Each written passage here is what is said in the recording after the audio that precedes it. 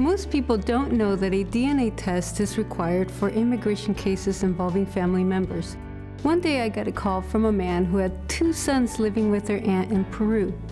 He had been working here for several years to earn money for their visas. We talked for a long time. He wanted to make sure there were no mistakes with the paternity test or the paperwork.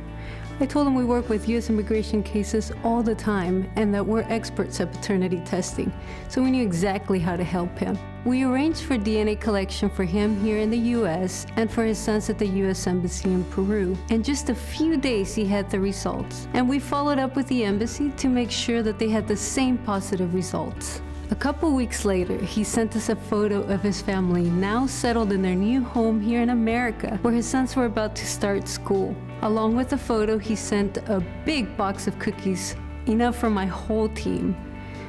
Muchas gracias, IDENTIGENE. No lo hubiésemos hecho sin ustedes, he wrote, which means, thank you, IDENTIGENE. We couldn't have done it without you. He was so grateful, and I feel so good knowing that we helped him reunite with his family.